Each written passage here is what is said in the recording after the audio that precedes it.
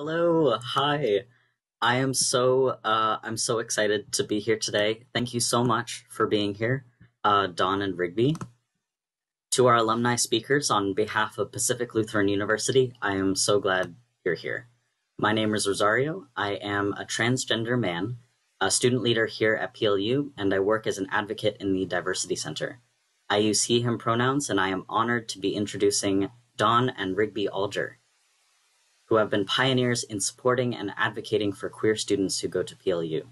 Their continued impact includes the Alger Scholar Award, which has given students the opportunity to create positive change on campus. I would like to give a few statements about myself and the land we are on. I want to recognize we are on the traditional territory of the Nisqually, Puyallup, Squaxin Island, and Steilacoom people. The Diversity Center starts out every program with the statement, because it should be the first thing people hear from our mouths. As I am a settler to this land, it is of the utmost importance that I recognize I am on stolen land. Therefore, all the work I engage in also works towards that goal, giving the land back to the local tribes who continue to be leaders in our community today. I would like to preface this story by saying my experience does not reflect the experiences of all trans people, and I have had significant privileges and support along my journey. When I realized I was trans, my entire life experience made sense. And it was so laughably easy compared to the confusion I had experienced my entire life. Something fundamentally different now had an explanation. It was clarity, truth to my very core. And now that I gained that clarity, I could never again live in ignorance. Now I would like to introduce our wonderful speakers. Don Alger is currently a per diem RN at Peace Island Medical Center on San Juan Island, working in oncology, PACU, and OR. She moved to San Juan Island to help create the cancer center at this critical access hospital that opened in November of 2012. In 2014, Dawn won the prestigious Peace Health Spirit of Healing Caregiver Award for collaboration as the program coordinator in cancer support for Peace Health's Northwest Network. Dawn is a 1995 graduate from PLU's School of Nursing and has continued to be active as an alumni, serving on the Nursing Alumni Association Board, Gender Diversity Board, and guest speaker in advocating for gender diverse patients. Dawn's family inspires her to advocacy.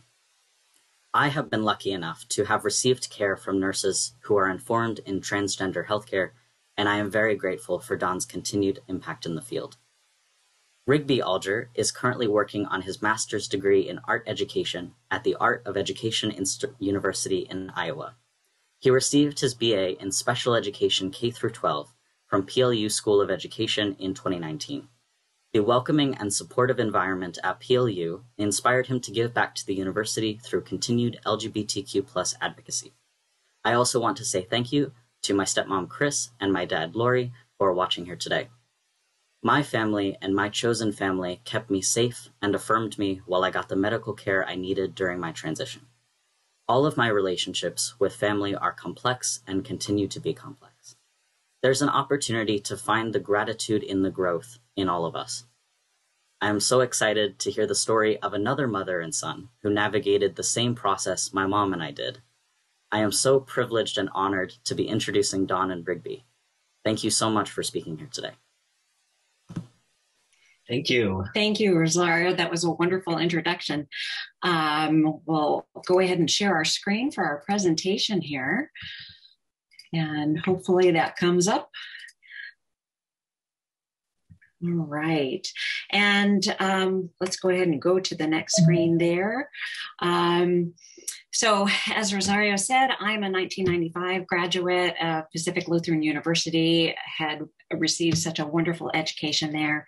But I think our diversity in education that we had received in nursing school at my time in the early 90s, I think the most diverse thing that we had addressed was maybe if you had a Buddhist as a patient, can they bring their own rice? I mean, there really was no diversity as far as anything in regards to LGBTQ. And I'm just so proud of the system now with Dr. Barbara Haberman, who has kind of shelved our old curriculum and is incorporating LGBTQ studies into almost every semester now of nursing school, because we have such a diverse population. We need to have our healthcare reflect those diversities in our population. So it's very exciting to see where this current School of Nursing is going. And I know when Rigby was a student, if you'd like to talk about your LGBTQ acceptance there in 2015. Yeah. No, PLU was a very welcoming environment. It was one of the first places where a teacher actually addressed in her first class. We had these little cards saying getting to know you, and it said, what are your preferred pronouns? And I think that was the first time I was ever asked that. And being a transgender man, I felt seen for once, and that I could actually put my pronouns pre-surgery and actually have teachers addressing me by the name that I was switching to, and as well as my pronouns. And we'll go ahead on to the next. Okay, we don't have anything to disclose, no conflicts of interest. We just want to say we're not experts. This is our basic family story. We had also initially wanted to include my older son, who is homosexual. However, he works for the State Department in the Foreign Service, and he is currently stationed in Ulaanbaatar at the U.S. Embassy, and it's 4 a.m. there, and it's a work day for him. So unfortunately, we aren't able to share the full Alger family. And then I have another busy son in Portland area, and it's his work week as well. So you've got Rigby and I here today. And as I said, we're just sharing our personal experience, and ours is not necessarily the norm. Mm-hmm. We have a lot of good family support, but as Rosario had introduced and told us, there are a lot of complex relationships, and we do it in our families as well. Our goals for this presentation, Rigby? Mine is to help provide perspective on healthcare from a trans man, as well as my family, in the hopes to encourage greater healing and awareness to the transgender community. And a lot of the, visions of transgender can be quite varied that you see today. And we just want to provide kind of our perspective and really help educate that people so that they can see we're normal, we want to share our experiences, what was good, what was bad, and just kind of talk about how we were impacted and how maybe those experiences can increase empathy and contribute to better understanding and help with the healing process, because healing is possible, and sometimes it takes some time and some patience, and we all can use a little bit more in the patients department, but we just want to help get the word out and have people ask questions of us so that we can help clarify and maybe share a little bit of what we've been through and our path. In order to kind of talk about where we are now, you need to know where we've been. And in my biography, I say I won the gender lottery because I have 3 sons. One of each. One of each. I have in the larger picture with airline pilot, that is my husband, Mark. He's now retired from Alaska Airlines. On his right side, the taller of the 2 is my middle son, Tyson. And then Rigby's down there with the black PLU jacket on. And then on Mark's other side is Zach, our oldest. He is a PLU grad as well. couple of years earlier, this was a family picture with all of us in our interests. So my husband used to be a professional squash player, and he is a pilot. I work in the medical field and played squash as well. Zach, that was when he was going to PLU and was the world traveler and is now currently a big world traveler. And Rigby, before we knew everything was going on, but you can see a little bit of the gender dysphoria there with baggy pants, baggy shirt, but the art was huge in Rigby's life. And then my son Tyson, who's, you know, super jock, captain of the hockey team, captain of the baseball team. And so those are kind of two, one a few years past and one a little bit more recent. Mark retired in 2020, and that was his final flight with Alaska Airlines. So I kind of want to tell you a little bit about our family to see where we go from here. As my husband would like to tell people, he goes, yes, I have 3 sons. I have a homosexual son, a heterosexual son, and a transgender son. And the son who went into journalism, we're still having a little hard time adjusting to and figuring that out. How did that happen? And that's our middle son, the hockey captain there. And usually people get quite a kick out of that because it's like journalism, a dying art form. But yeah, we have kind of used a lot of humor to adjust to our family life. I grew up in a very conservative household. I'm a Lutheran church minister's pastor's daughter, and so had an extremely conservative upbringing. Life was about the church. I served as youth group leaders, as Sunday school teachers, on the Board of Education, women's Bible study. Basically, our life was surrounding the church. My husband and I married a little over 38 years ago.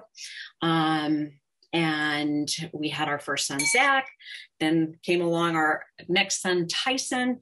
And then I decided at that time, I kind of wanted to go back to school. Initially, I went in business, and I decided I really wanted to go into nursing. So I registered at Pacific Lutheran University. We were living in Enumclaw at the time, and then found out I was pregnant. And I said, no, I'm going to do this anyway. And was pretty excited because it was a girl. And so I thought, okay, great, change of pace.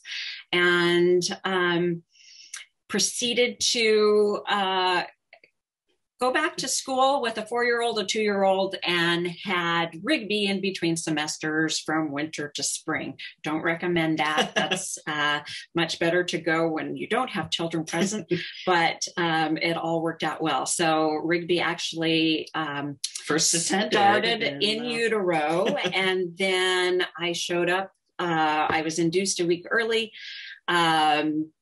Showed up with him the very next week at spring semester start. I had professors that would sneak into my lecture classes and take him away, and I would have to find him later on. So he early on had an affinity for the science building at PLU. So it just kind of made sense that eventually he graduated from PLU as well. When Rigby was little, that was probably the picture with the 3 of them there and Rigby in a dress. That was probably the last time I could get Rigby in a dress, because early on, we used the term tomboy because I didn't have transgender in my vocabulary, but he would insist that I'm not a girl, I'm a boy, and I don't want to wear a dress. So thus we have, boots and pants, and all his friends, he identified with boys. He wanted to play with cars. He wanted to play with Legos. He didn't want pink. It was excruciating to have the neighbor girl over who was a year younger, because she wanted to do girl things, and Rigby was like, no.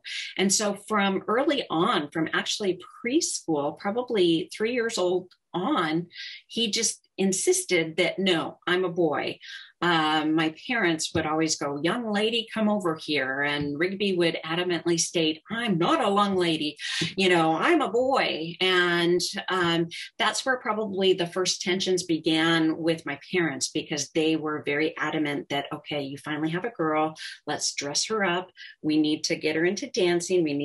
And they were very pushing in that direction. And so I really had to take a stand against my parents, which was uncomfortable for me, because thinking of honoring my mother and father, and yet it was more important to me to honor my child and support who they were. And art was very important. And it's like, you know what?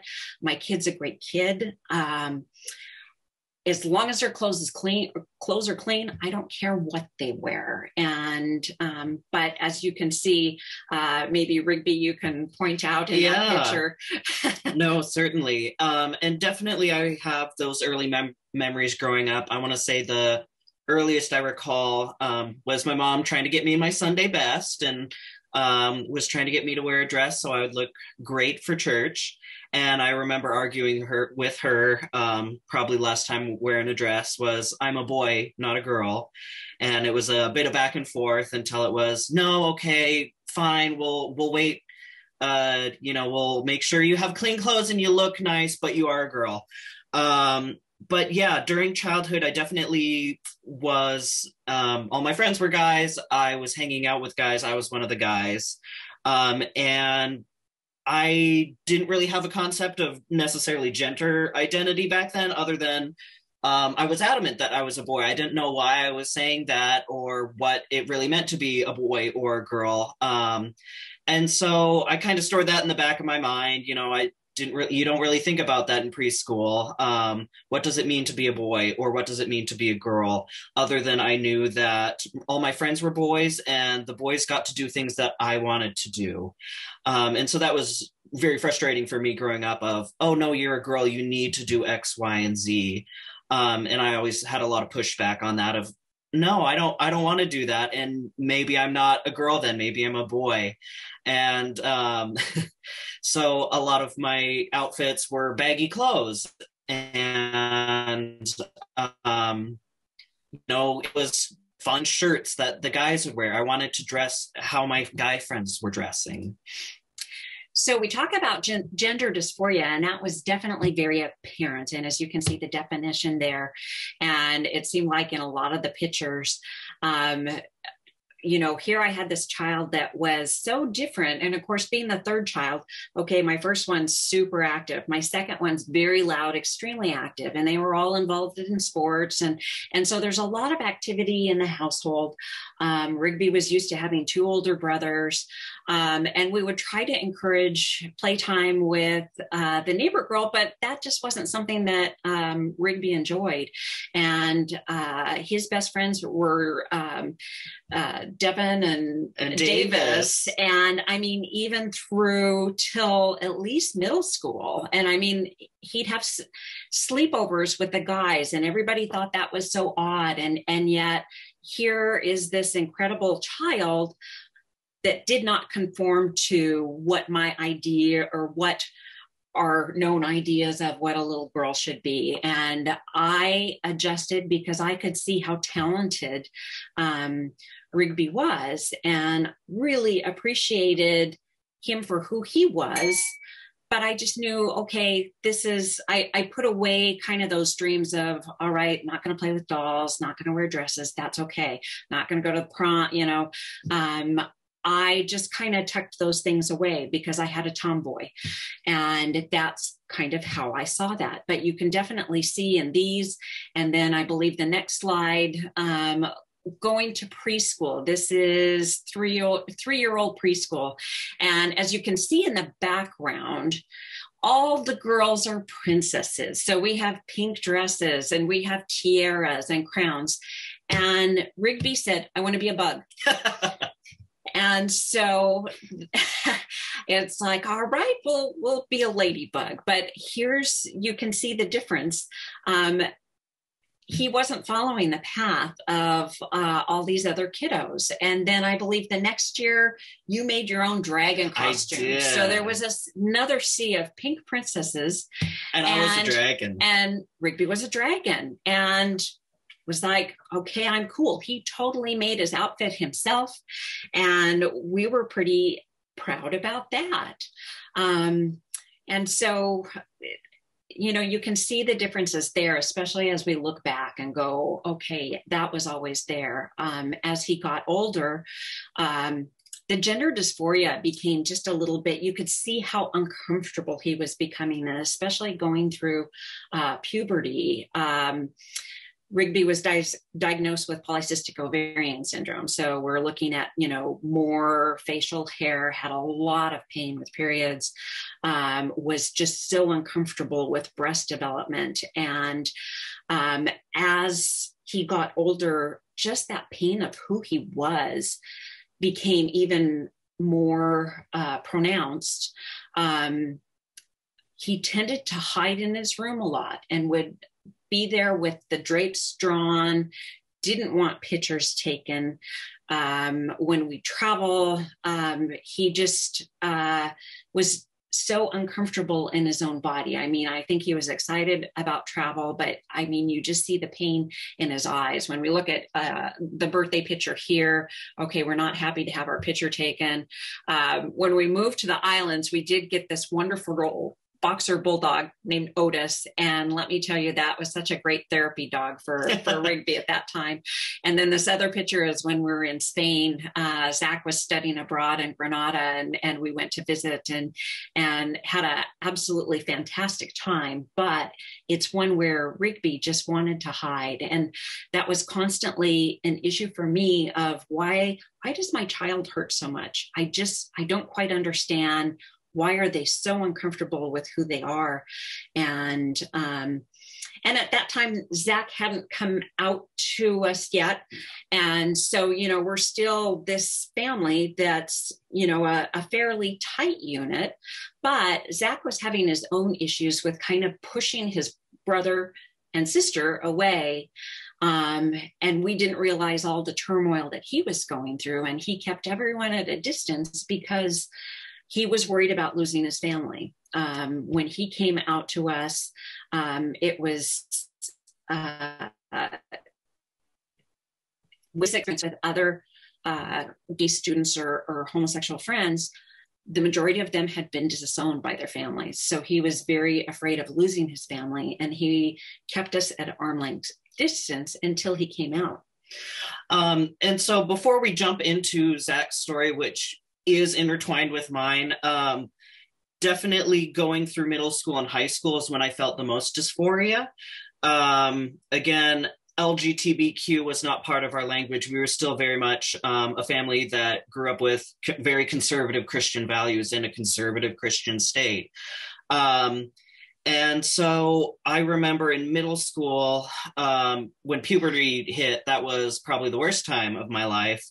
I remember such confusion and disappointment because when I was growing up, I went, well, I feel like a boy, my friends are boys, and I feel so strongly this way that when I hit puberty, my body's naturally going to be developing into a boy's body. And I didn't really have the language or words for that. None of this was ever taught to me. I didn't know what transgender was. And so the discomfort of growing breasts was probably one of the hardest things to go through. I remember when every day when I would take a shower from middle school on through high school, just being disgusted by my breasts to the fact that I would hide them from myself going into the shower so I wouldn't have to look at them.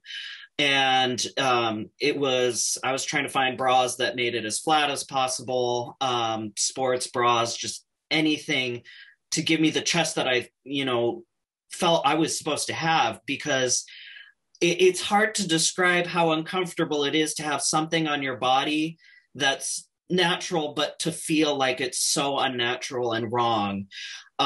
It was frustrating. And so a lot of my clothing tended to help me feel comfortable. And so it was very baggy clothes, so you couldn't see that I had breasts, and baggy pants as well. And my mom was picking up on that. I don't know at that point if she was seeing that as gender dysphoria necessarily. I think it was more, I was having some sort of problem with my body, but she didn't know what and couldn't put her finger on it. And I didn't have the language or knowledge at the time to articulate what was uncomfortable about my body.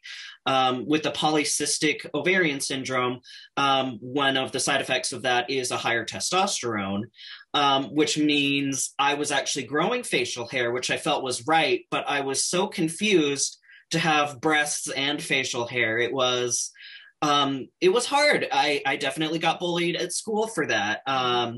When I, at that time, was identifying as a lesbian, my girlfriends were always disgusted that I had facial hair because they're like, oh, that makes you look like a guy. So I had to constantly shave that off. And I would have questions with them of, would you still love me if I was a guy? And their answer was always no. And so that, compounded my confusion, because it's like, okay, well, why do I want to be a guy? And why does facial hair feel right and breasts feel wrong? And a lot of that came to a head, of course, when Zach came out. And so you can share his story of coming out, because then it later led to me coming out as well. Yeah. So Zach was he came out to us while he was at PLU. And of course, he wrote a paper on conflicting ideologies. And he came home over Christmas break and gave me a folder filled with papers. And of course, the conflicting ideologies was at the back. And I was like, okay, great, honey. I see all A pluses. Yep, and you're good. and I'll read these when I have some time. And of course, I was working full time and 3 kids. And then he was like, okay, Mom, have you read those papers yet? Well, not quite yet, but I'll get to them. And by the 3rd time he said, Mom, have you read those papers yet? And it's like a little bell went off. It's like, he wants me to see something in there.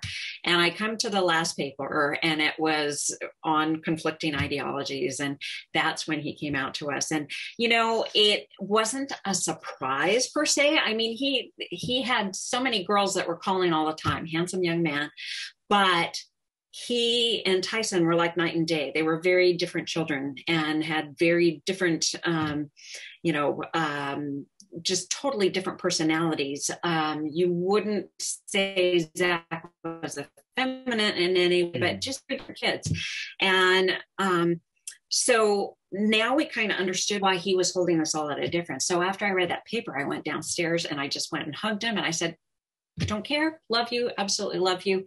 And it took him a little longer before he wanted to share that with his dad, but it was the same thing. We love you for who you are, and you're amazing, and that's all great. However, this is where we ended up with a lot of conflicts with the church then, because boy, word got out, and we're in the Bible Belt of Alaska, and it was very difficult. We didn't realize the extent to which he had been bullied and had threats against his life. All of that just killed me when he told me about these things. And it's then when the word kind of got around church, I would have people that would come up to me and say, oh my gosh, you must be so disappointed. And it's like, no, my son's a President's Scholar at PLU. I'm not disappointed whatsoever. And that was a lot of the feedback that we would get, where people were very negative. Mm-hmm. Some family were very negative, and that was very hurtful to us. So I think it was more hurtful of how they felt about Zach. And granted, time changed a lot of opinions. But at first it was very difficult to go through, even to the point where, my parents say, oh, we're so proud of your kids. We just don't discuss them with anyone, to the point where now they're like, for our memorial services, your children don't have to come because they don't want their reputation sullied. So, that's where things are very painful when it comes to family. Most of the family has come around. Some family has been, you know what, I don't fully understand it, but I don't care, support, love. them for who they are. This picture in particular, I want to point out to you, this is a creation that Rigby made in college, and he made the paper, recycled paper. And then this is basically, I saw it as, this is our family. So we've got mom, dad, and then we've got our 3 kids. And I saw Rigby as the one that's Black. And it really kind of bothered me that this is so undone. Can't you finish that butterfly? And his answer was, no, it's done. And when I look back on that, I go, oh my gosh, I see it as that's how you feel about how you felt about yourself. That was this Black void. I don't know what I am. I can't finish. And so, when Zach came out, it was kind of a traumatic time, but things have changed. And when it came around to, we had to kind of separate ourselves because we were part of the Lutheran Church Missouri Synod. And their philosophy was to pray the gay away. And it was into gay conversion camps, things like that. They had declared in the LCMS newsletter that parents of LGBTQ are those that support their kids, that the kids themselves are abominations, and that the parents who support them are abominations as well. And so I just was, I'm a Christian, but I'm not believing what this church is, because you know what? God made my kids as they are. And he doesn't make junk. No. He doesn't, there's got to be an answer for this. I've got a whole list of questions when I get to heaven. What about dinosaurs? What about, how is all this possible? And so it's like, I still have my Christian faith, but I'm just no longer part of that organization. PLU was a great place for Zach to go to school. We ended up visiting him quite a bit there. And so Rigby kind of got a feel for what PLU was like. But also at that time, we were getting close to wanting to move out of Alaska, because it's a very hard place to be different. And so I had the opportunity to, was asked to open the new facility down at Peace Island Medical Center in San Juan Island.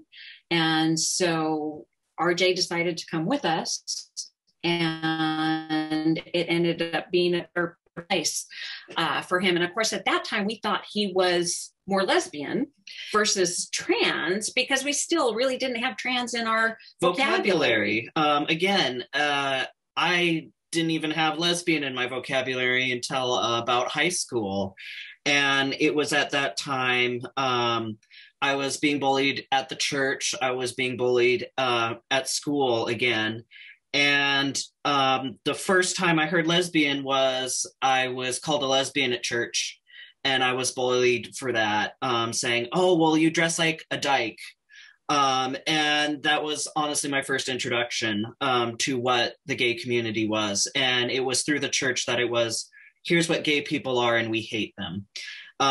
Again, I really didn't have much knowledge. And I think for that first year of then suddenly learning what gay and lesbian meant, and knowing that my church hated it and my grandparents hated it, I hated it too, because that's my family. And I saw them as, we don't like this, so you don't like this. And for that first freshman year of high school, I was homophobic, because it's like, I don't know what gay is, but I know we're supposed to hate it. And that was hard, because it was during that first year of high school that I was going, okay, so gay is when you like someone who's the same gender as you. And at that time, I was definitely very much liking girls, and I was confused as to why don't I like guys. And I thought, okay, I can't change the fact that I am a girl, and so I need to date guys. It's what the church wants. It's what my family wants. And so when I started questioning, why should we hate gays other than one passage in the Bible that was mistranslated, I felt confused and I went, oh my gosh, I think I am gay. And that's when I started dating women. And I went, oh my goodness, this is what it means to be a lesbian. It's when you love someone who's the same as you. And I still at that point had never heard the word trans. I only knew gay and lesbian, as well as all the slurs for that, as I was called that.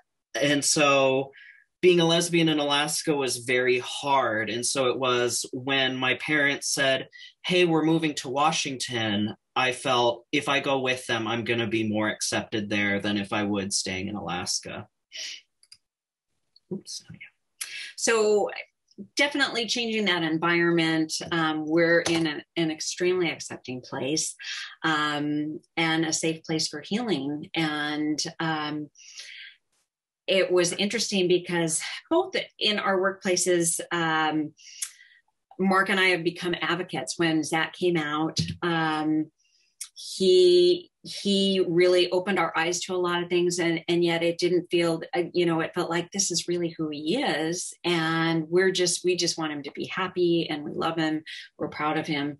And when we kind of look at our whole family unit, we didn't realize how much Tyson, as a heterosexual male, he ended up, he had to kind of take a lot of flack for being the heterosexual brother and having a gay brother on one side and kind of in question sister on the other, and so really kind of the family dynamics were in upheaval a little bit, and we found out how the whole family really became affected by this.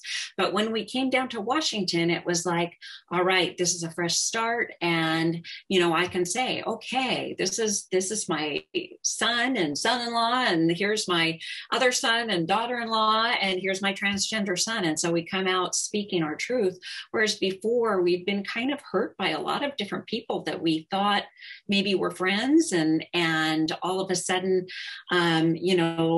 stopped associating with us because we had these different children. I had a house cleaner quit because she didn't want to be in a household that had a gay son. And so it was just really kind of crazy, weird stuff that we went through, and it was very stressful. And it was at the point where Zach was getting married. Yep. That Rigby and I were out to dinner having a conversation. Zach's husband, Tony, we'd been back to Colorado. He graduated from the School of Engineering there. He is also now in the Foreign Service as well. So they're both in Mongolia together. But Zach's wedding in 2016, yeah. Spring of 2016. Right. Rigby and I were out for Japanese food because that's his favorite on the island. And I was like, okay, what are you going to wear to the wedding? Can you wear maybe some leggings and maybe a baggy top or something? Because we were still, Rigby was still kind of out of it on the island. We knew the transition was hard, but he still was kind of hiding in his room. He was working, but he just wasn't happy, and things were kind of starting to spiral a little bit for him. And it was when we were out to dinner that he let me know that, I'm not lesbian. That's when I came out as trans. When I had moved to the island, and it was very accepting. A lot of Washington has been really wonderful and accepting. I thought, okay, I can be myself, and I guess that's lesbian. At that time, I still didn't really have much exposure to anything else in the LGBTQ community. I was kind of curious what transgender was because I had learned about that in college, and I was confused. I was drawn to that and wondering what that was, but I didn't know why. I kept thinking, oh, well, I had a misconception that a couple members of the LGBTQ community still have that. A transgender person is a gay person who's ashamed, so they change their gender to be straight. And that was a misconception that was very hurtful, and it actually prevented me from exploring that further. And I remember being I was just so depressed, and I thought everything was going to be right. I had a good community. I was going to be in college. I had very accepting family and neighbors, but something still wasn't right. And it took to a point where I was working in retail, and I was at a really, really low point working there, because that's where I was first, I want to say, came to the realization that this is my life for the rest of my life, is being treated as a woman, being called a woman, and it didn't feel right. And I was so confused. I was so depressed, and I didn't know why.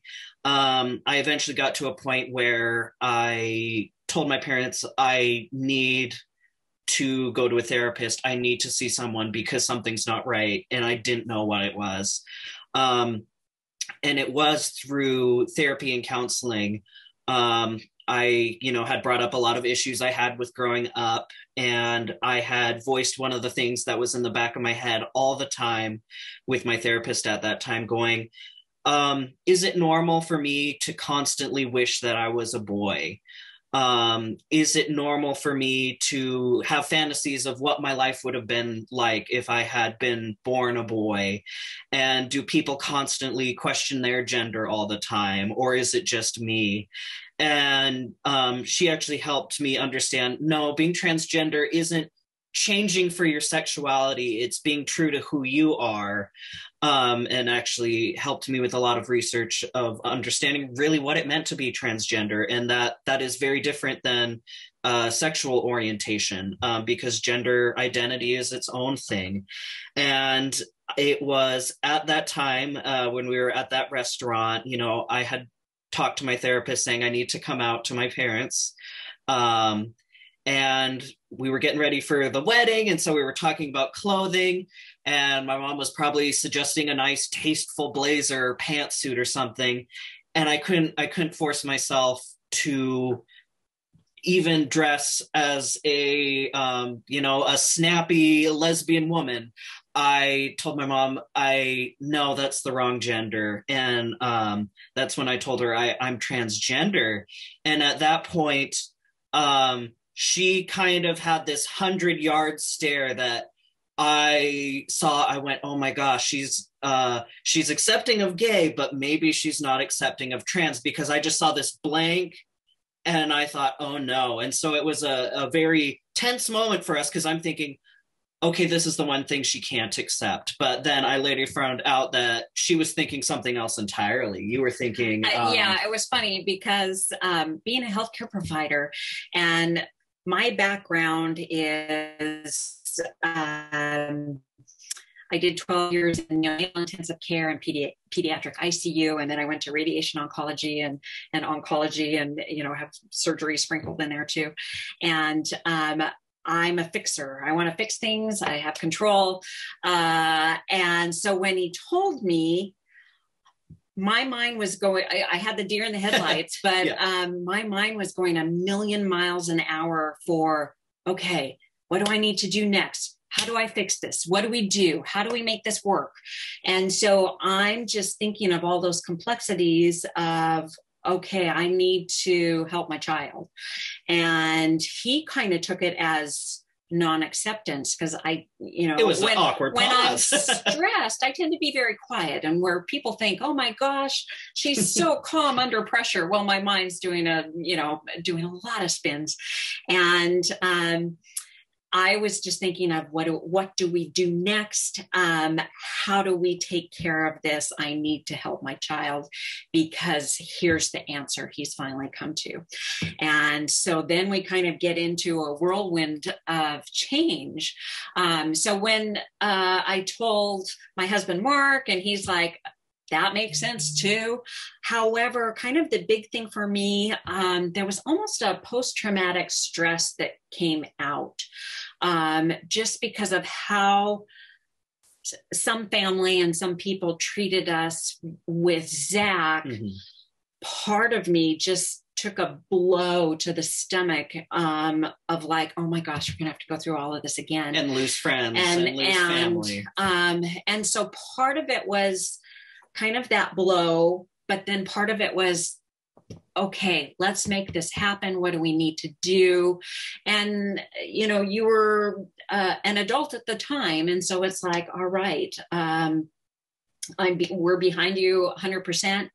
Let's make this happen. So do you want to go into kind of your whirlwind of change here? Absolutely. And so I was kind of taken aback, but it's good to have a nurse on your side, especially when that nurse is your mom, when navigating the medical field. So again, I just want to express this isn't the norm where your parents are accepting and know the medical field and immediately, have questions to ask and how soon can we get you on hormone replacement therapy.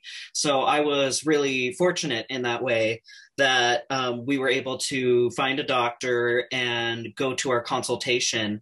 And that's when I want to express my first really feeling comfortable with medical professionals, because when I was checking in at the clinic, they were, what's your name? What's your preferred pronouns? And they were so kind and they were so welcoming that I felt safe. Where I couldn't necessarily say I felt entirely safe before visiting hospitals. It was never that I felt in danger, but I felt seen, that they were actually seeing and listening to me as a person and a patient. And when I first went for my first consultation to get put on hormone replacement therapy, I had my parents with, and the doctor was wonderful. And after I had stepped out of the room for something, she actually spoke to my parents to see how they were doing and, express her gratitude of, this is really unusual to actually have parents here with a child, because they're never supporting. Well, not necessarily a child, I was an adult, but supporting their child. And so how did that really feel for you to have a doctor talk to you about that? She was really incredible. We were validated as parents, and she said, oh my gosh, it's so nice to see supportive family here. And we kind of heard that throughout the transformative journey. And it just was great, because not only did she care directly and listen completely to Rigby, but it was great because she's going, oh, he's going to make such a handsome young man, and oh, you're going to feel so good. And it just was so positive. And she took the time, more than enough time. First they gave her a green card, your next appointment's ready. Then comes the flurry of yellow cards underneath the door. And then there were the red cards. You're really over and behind schedule. But boy, did we feel so good, because this is kind of a major life change. And she listened to us as parents as well. And this is something that doesn't affect just the patient, but it really affects the whole family that we found. And us being listened to was part of our healing process too, and part of our adjustment. But then she also had provided us with a book on Where's My Book, and it kind of was our Bible throughout the whole thing, because there's so many things with the not so much with the hormone replacement, but when it came to the surgeries, we had to have two psychologists sign off on prior to surgery that person is of sound mind and body and ready to make this decision. We had to have certain letters signed by doctors for petitioning for name change. And so it was like, it walked us through, and I just kind of went step by step to kind of help. Because there's a lot of things you don't think about, when it comes to, oh gosh, I've got to change my driver's insurance. Rigby had been going to school at the time at PLU. That's true. And so we had to change his documents at school. We were able to change birth certificate, your social security. And so it's a lot that you're kind of going, oh yeah. It's not a quick or sudden change. It definitely takes a lot of time. Even with the paperwork, you need the two psychologists to sign off, but it also has to get those, you have to prove that you've been in counseling for 2 to 3 years, that this isn't you suddenly seeing something on the internet and going, yeah, I want to be transgender tomorrow, and suddenly getting all this. No, it was a lot of paperwork. It was going to a lot of medical professionals and saying, this isn't a phase. This isn't something I saw on the internet and wanted to try for fun. It was, no, this is a medical diagnosis and a lot of paperwork. Yeah. One of the changes that, so where's my book, Guide for Transgender. It has basically everything you ever want to know. It's wonderful for other family members to kind of understand. It's got about every topic there. But it was just extremely helpful to us because we didn't have anyone to talk to. We didn't have any resources to go from. And so this became so helpful for us. And then with the surgeries, part of it was a little bit of education when it came to at least the hysterectomy. Here we're trying to get all of this taken care of during winter break and January interim. And initially, when we talked to the gynecologist at Virginia Mason, she was like, oh, well, we can just do both surgeries at the same time, and I'll just have a breast surgeon come in and do a mastectomy. And I was like, yeah, no, I just don't feel comfortable doing both of those at the same time. Let's do the hysterectomy first, and then let me research surgeons who specialize in male reconstruction or who specialize in transgender patients, because I want to have a nice looking chest for him. And I'd rather have two procedures than just one. Yeah. And do you want to talk about your experience at Virginia Mason? Yeah. Both experiences at the hospital were very wonderful. I think only at one time at Virginia Mason, I had been misgendered, which it is definitely confusing when you have someone walk in with a beard and breasts and say, I'm here for a hysterectomy. And I was able to get the hysterectomy. Again, this wasn't necessarily tied to necessarily transgender surgery, but because my polycystic ovarian syndrome had gotten so bad and increasing testosterone actually exacerbated it and made it worse. And so I needed the hysterectomy, but also then I wouldn't have to take so much testosterone to suppress the estrogen that my body was making. With the top surgery, that was removing the breasts. Oh, the doctor was wonderful. He, was explaining the whole thing. Everyone was super nice and welcoming, and we're using the correct pronouns of, oh yeah, it's awkward to be a man with breasts. Well, I'll fix that up for you. And so I actually had a really wonderful experience at both, which is odd to say. I was getting major surgery, but the experience was wonderful. Well, and then of course having the mom nurse advocate here.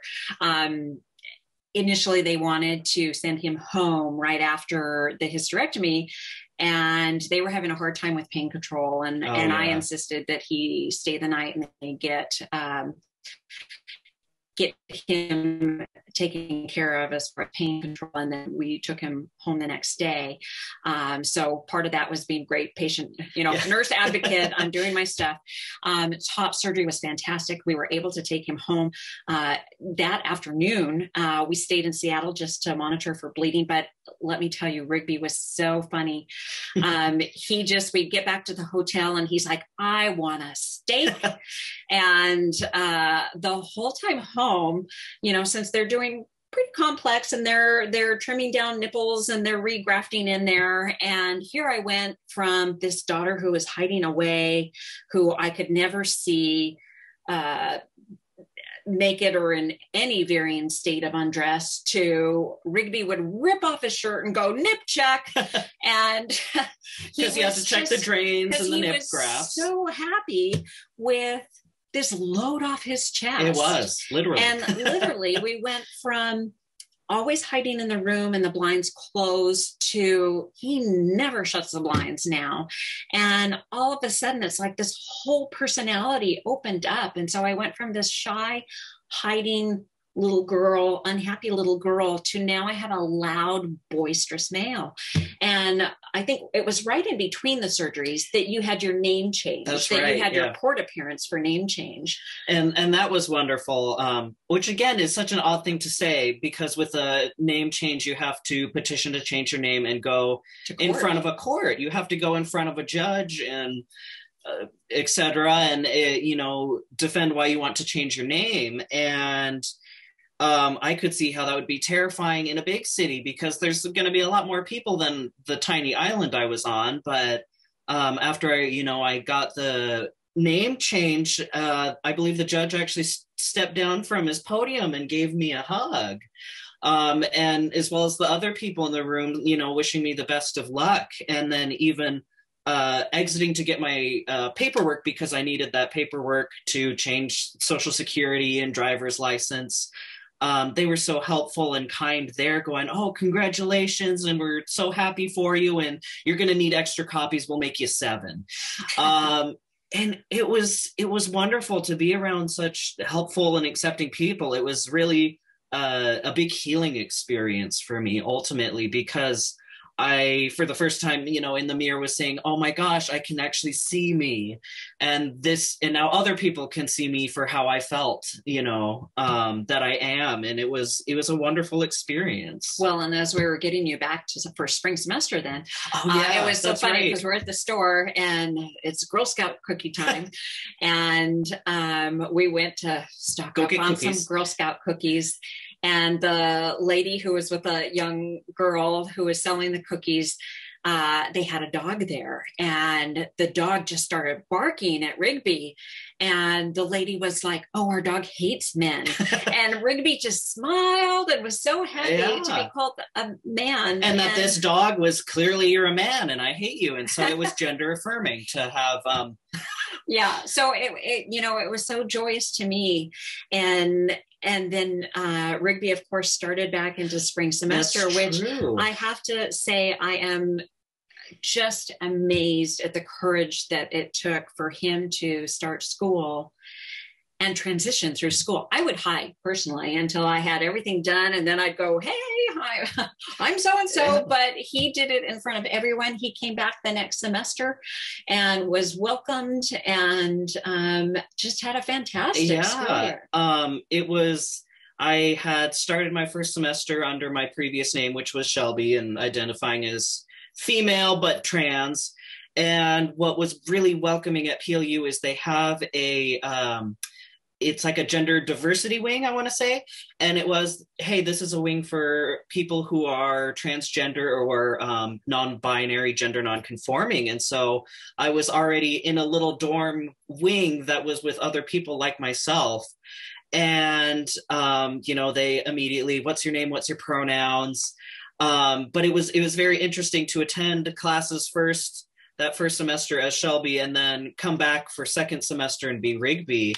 I actually had a class right before my big surgery, which was one of the professors talking about, "Hey, here's how we work with transgender students. You may have little Johnny disappear during the winter and come back as Janie.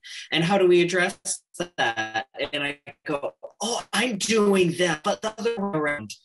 And so it was wonderful that even the school addresses, how do we support transgender students and youth? And, for the most part, everyone was like, "Wow, you look so much happier, and I love your beard now." I only think I had a couple people that were, "Oh, I don't know who this guy is, but he is really fun." So PLU was really supporting. I had wonderful professors who were checking in to see how I was doing, and making sure that I felt safe and comfortable where I was, which I don't think I could get at another school. And he graduated magna cum laude, so very proud of him. But after all these experiences, he's happy, he's healthy, he's doing great, he's in a good spot. But it's like when he went back to school, the wind went out of my sails, because here I was busy. Okay, I'm researching hospitals, I'm researching surgeons, I'm researching all of this stuff. And then all of a sudden he's gone, he's happy. And I kind of went down into a grace area. Not that I was, there's a grieving process that the family goes through. And I didn't really realize how much, when I would look at family pictures on the wall, it's like I had to ask Rigby, I said, "Can I still have these up?" Because, this is my child as the child. And so how do I feel about that, but respect his wishes as well? And how do I refer? So it took a little bit of adjustment in that realm. And part of me was also, I think, so fearful for his safety, because that's where, in different parts of the world, when Zach goes, I worry about his safety. So far, he's been in pretty good places, but, there's always that niggling fear in the back of your mind that there are people that hate a couple of who my children are. And so there, I think I was holding on way too tight. I was like, Rigby, you have to call me every evening before you go to bed, because I just need to make sure you're safe. And I was trying to figure out, I should have talked to a counselor. I should have gone to a counselor. But what I did instead was Rigby was home one weekend, and we were at the Saturday market, and people were asking for homes for foreign exchange students. And so we got to talking about that, because we had done some various foreign exchange when we were up in Alaska for just short periods of time.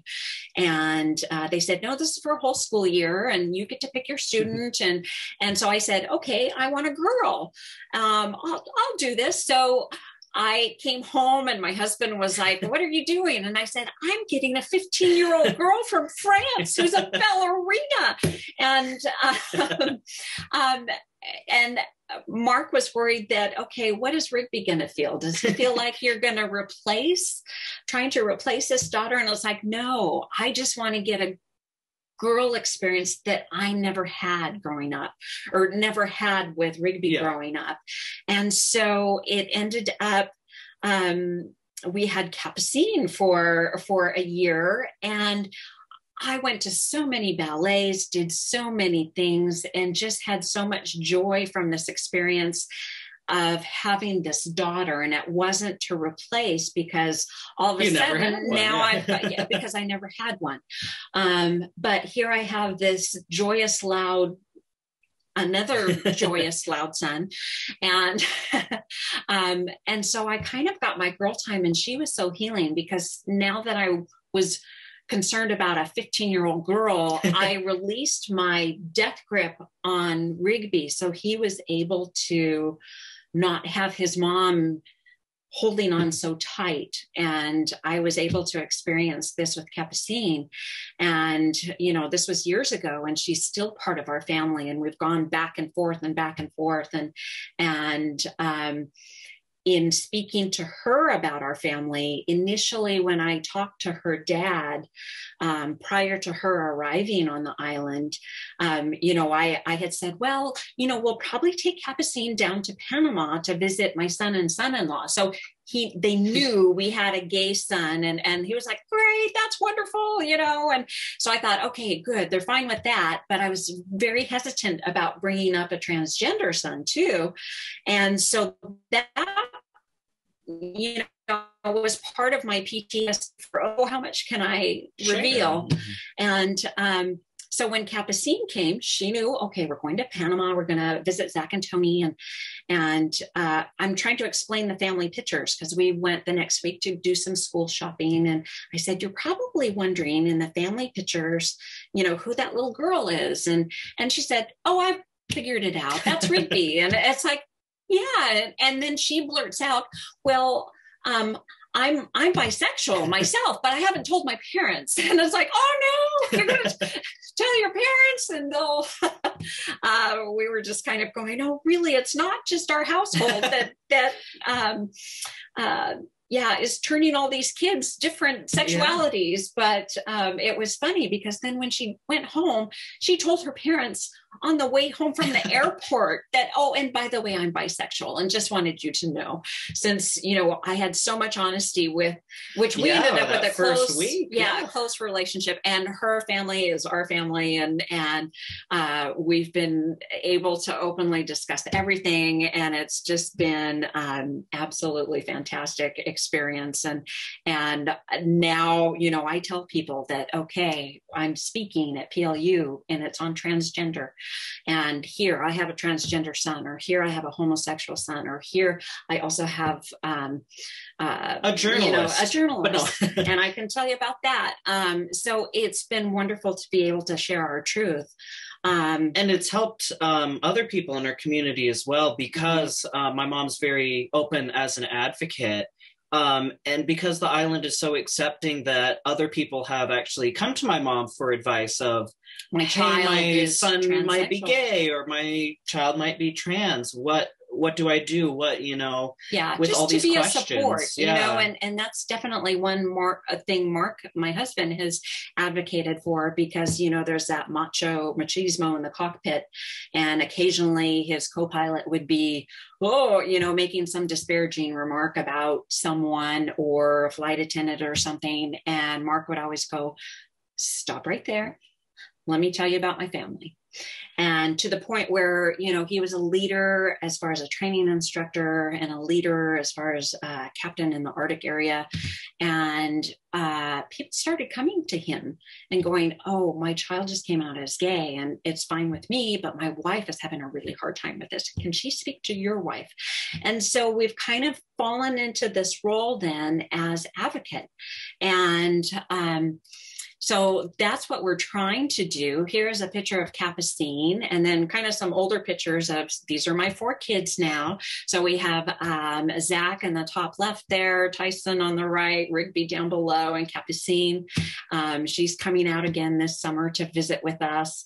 And it's funny, her parents call us her American parents. So we still speak to her every other week. And we're very big in her life. She's very big in our life. Our kids love her to pieces. She loves her older brothers, all of her older brothers. And so it's been a terrific experience having that. So as we get into advocacy, you know, we've been members of PFLAG.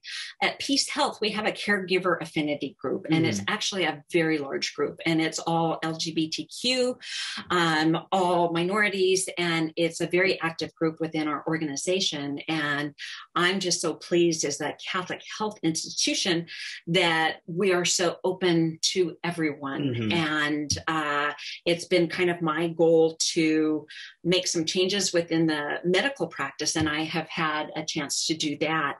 Initially, when we moved here, I was on the nursing student board, and then we were asked to serve on the diversity board as well. And it was my goal to blend the two so that at some point we could talk about our underserved patient population, or why are they not served? Why are they uncomfortable for coming in for healthcare? And how can we change this?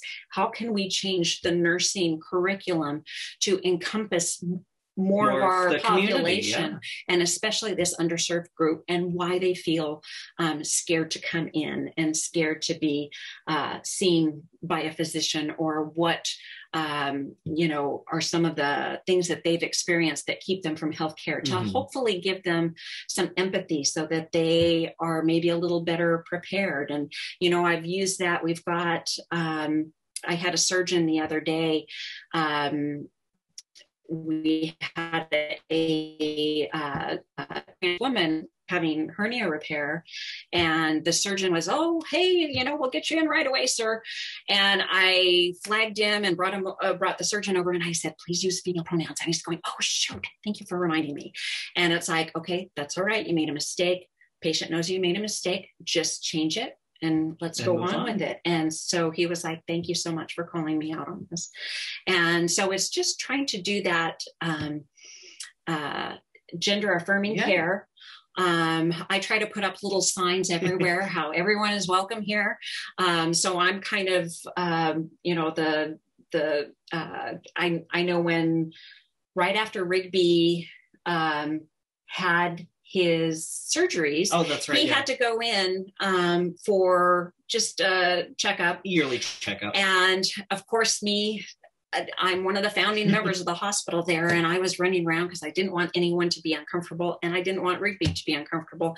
And I apologize for being a helicopter parent, but I was like, I don't want the front desk to feel like, oh my gosh, we don't want to be caught with our jaws open. So I just was like, Rigby had some surgery over the holidays, and so now Shelby's Rigby, and just wanted to let you know so you didn't, weren't shocked. And I went back to his healthcare provider and their nurse and went, just to let you know, this is what's going on. And I had already checked with our provider, and she was well aware and has always been respectful of what you were going through. But I was just kind of greasing the wheels so that when he came back from, I didn't go to the appointment with him, but when he came back from the appointment, he was going, it was great. Everybody knew who I was. Yeah. And the lab manager came out, gave him a big hug, and was just so proud of him for what he had gone through and shining an example here in the community. And then Rigby belongs to a number of different human rights campaigns and quite a few different things. And so this is kind of our contribution, trying to give back so that we can help others and not be uncomfortable, or at least have someone to talk to, because if we can make it a little easier. Yeah. Because I know with a couple of my friends who are also transgender, it is scary going to a doctor's office pre-transition and feeling uncomfortable of, okay, sir, what do you need, when they are a trans woman. And I know for one of my friends, that's one of her biggest fears is, what if I get weird looks, or what if a doctor refuses to serve me because I'm transgender? And how can I get them, ask for X, Y, and Z? And so just helping, I think through these speaking events, and as well as my mom helping with the curriculum, I think will help ease a lot of that tension and make it easier for trans people and non-binary to access healthcare without the fear of being judged or mislabeled. And so it's good to be helping with that. Do you want to start on this one? Oh, just what, one of the things that when we look at LGBTQIA, it's a huge spectrum of people. And just because they're all lumped together doesn't mean they all get along. And take, for example, when Rigby came out to his brother and brother-in-law, it was funny because Zach was like, okay, I've had some transgender friends and know all about this. Well, my son-in-law was so great. He was going, well, and he's, was the School of Engineering valedictorian at University of Colorado, and they're both super smart, and he was like, Rigby, I don't know anyone who's transgender, but I will study up on this, and I will be an advocate, and I will be a support for you. And so, and Tyson, my journalist, he just kind of rolled with it and like, yeah, whatever. It's just the funny thing is when he first saw Rigby as Rigby, I look like a tiny version of him. He looks like tiny Tyson, and he just laughed and laughed because everybody went, like twins. This is your brother. So it was pretty darn funny, but still there's a lot of people within that group don't understand transgender, or there may be prejudices against transgender. And so it's not just one big happy family under the rainbow. It's just like, when you look at different minorities, depending on the shade of your skin, there may be disparities between your skin isn't dark enough or your skin isn't light enough. And we see that in LGBTQ as well. It's not fully, as you've experienced, there's not a complete understanding just because you're all lumped together in the alphabet soup. Yeah, absolutely. Again, with sharing my experience, when I was part of the Gay Straight Alliance, that's what introduced me to my first misconception of what transgender was, is they framed it, and granted, that was just one school group. It's not representative of everyone, but it was them saying, well, transgender is when you're ashamed of being gay, so you change your gender to be straight. Or another one I heard, not at PLU, but at another college I attended, they had said, oh, well, transgender is when men want to sleep with lesbians, so they pretend to be a woman. And it was hurtful to learn that from the community that I'm part of and is supposed to be accepting me. And you may have even seen or heard a lot of the movements right now, even within the LGBT community, is they're calling it the LGB, and they're dropping the T because they feel, oh, well, transgender people aren't really gay. And no, we're not gay. It's a gender identity, not a sexual orientation, but it's hurtful to even be discriminated against in your own group. Which brings up another thing, which is TERFs, who label themselves as trans exclusionary radical feminists. And it's, J.K. Rowling proudly announces herself as a TERF, as someone who says, well, trans women aren't women, and actively fights against the rights of trans people. And it's really hurtful to see that in someone in a group that says, hey, we're here to support minorities and women, and then purposely exclude trans women or women of color because it doesn't fit their idea of feminism. And so that's so hurtful to the trans community. And another thing that's hurtful oftentimes when you're dating, which is hard enough when you're gay, and then it's also hard when you're trans, because a lot of transgender people are called traps in the gay community because we're a trap. We're trying to trick you into having sex with us. That's not it at all. But it's so hurtful to be called that when you go on a dating site and they say, oh, well, you're a girl and not really a man, and I don't want to date, a woman because I'm gay. Or the same with trans women and people saying, oh, well, I don't want to date a man, I want to date a woman. And so it's so hurtful to hear those things. Like, we already have discrimination in the whole wide world, but then to see it in your community is just a little extra hurtful. And that's not to say that it's the whole community, but there is a minority that makes you not feel safe in LGBTQ spaces. Love the same, because it does take a lot of courage to grow up and become who you really are. And I really admire both Zach and Tyson and Rigby for becoming who they really are. And our family has become so much closer just in that we're all in this together. The walls have been knocked down. The barriers are no longer there. And those relationships have really had a great healing effect. Us being able to speak about this has provided healing for us as well. And we hope it provides healing for those of us or for others who are hearing from us. And as I've got this sign in our house, in this house, we believe Black Lives Matter. Feminism is for everyone. Humans are not illegal. Science is real. Love is love. Healthcare is a human right. And kindness is everything. And that's where the biggest thing is that, my kids have a career that they're passionate about. We've been given a lot, so we should give a lot. I want them to be happy and just find someone to love. I don't care who it is, as long as they're making my child happy and kind, and that they help each other to grow. We just really appreciate your presence here today and listening to us. And I know it was during your lunchtime, and I hope you were able to get something, but just want to open this up to some questions. And we really appreciate that you're here. We're kind of like that little pebble in the water, and we know it's just one little stone, but we hope it ripples out and can make some positive changes in lives. Dawn and Rigby, thank you so much.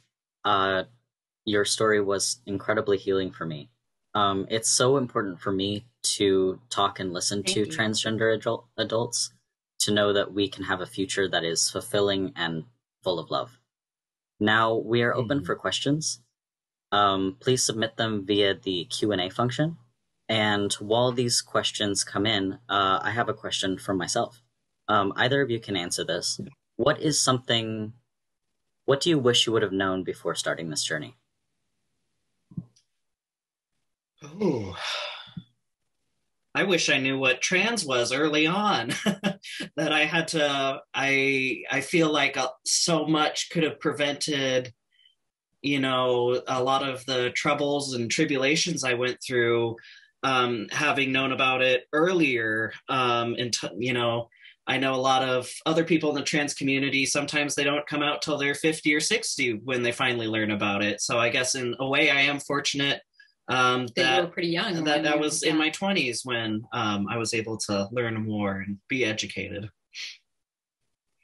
Yeah, I'm pretty happy. And I guess that's why I was so quick to, okay, now that we have an answer, how do we get there? You know, let's get on to the other side of this. And yes, there was a lot of stress at the time, and that's what I tell people who come to me today is, you know what, you're going to get to the other side of this, and the other side of this is really good.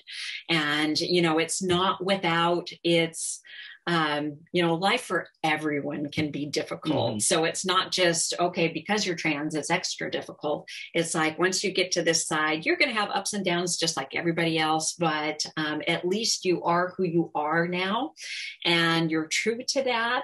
And, you know, we're able to give him the starting point of where, okay, this new life starts, and you've got a great foundation, and just go.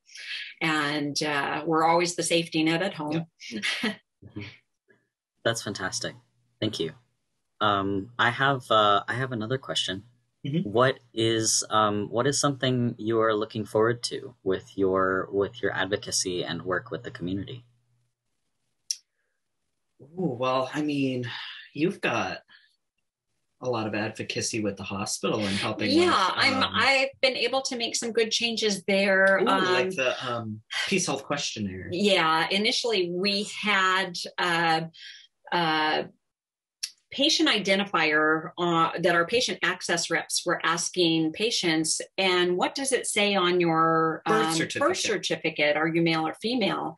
And actually, someone within the community who is LGBTQ called me and said, I find this horrifically offensive, and I can't believe they're using that as a patient identifier. So I went to our CEO and I said, hey, guess what? I had some of the public call me about this, and within a week, it changed.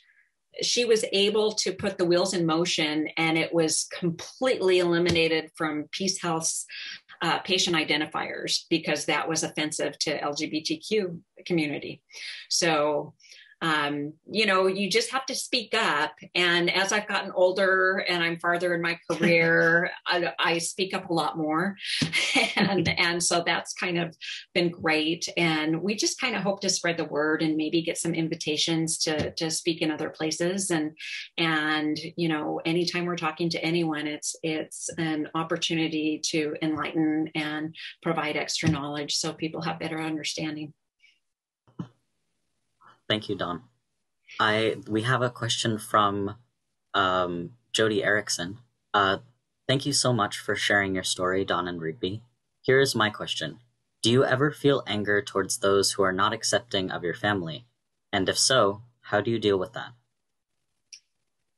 You know, we've kind of learned to let some things go because there can be toxic people in your life. And even though they, you know, thankfully there aren't a lot, but you kind of put those people by the wayside. If they don't accept you, you know, that's their loss. And it's just kind of too bad. Sometimes it's very difficult when it's, family, you know, when family, I mean, when we've seen, my father-in-law, it had a very hard time with Zach's coming out, and felt on his graduation day that he needed to give him a letter that expressed his disappointment in his life's choices.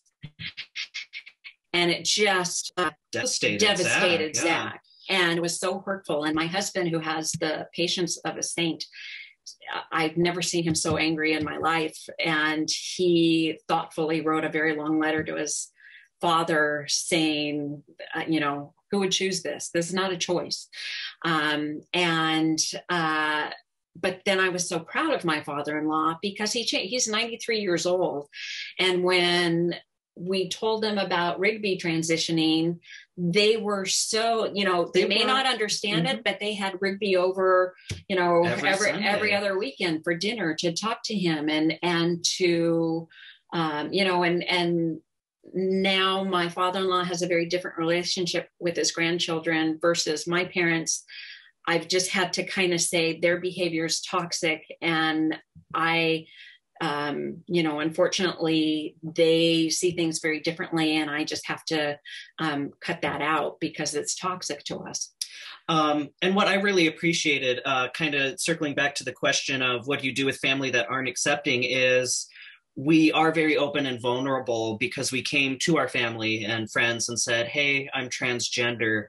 And while we were really heartbroken when my grandpa on my dad's side had rejected my brother, he did care about us, and he was willing to change because it took some time. And so what I appreciate with him is, when we were having dinner one time, he goes, I'm not sure what transgender is, but I'm going to buy a book and learn about it. And so it's both knowing when a relationship, people can change and they absolutely can turn around, and then knowing which ones aren't going to change and aren't necessarily healthy.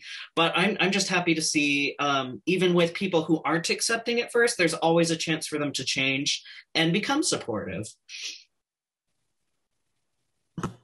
Thank you. Tomato Williams submitted a question. Rigby, how do you see taking your advocacy forward as an art teacher?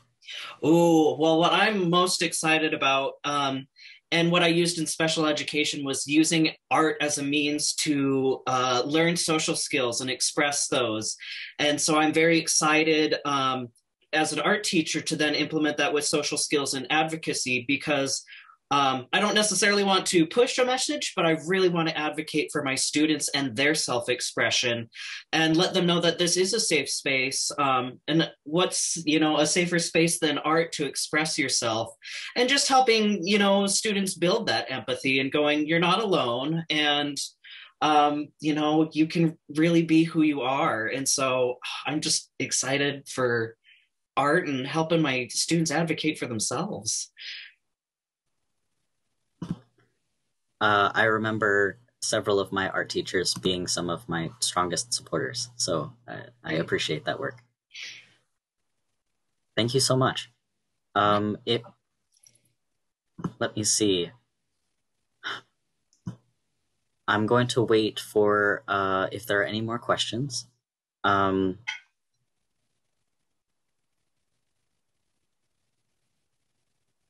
and Rigby, on behalf of PLU, thank you so much for your presentation. The next talk is Healing in the Professions with professors from the School of Nursing and the School of Business. And I hope you have a wonderful rest of your day. Oh, thank you. Thank you. You too. Thank you so much. Thank you.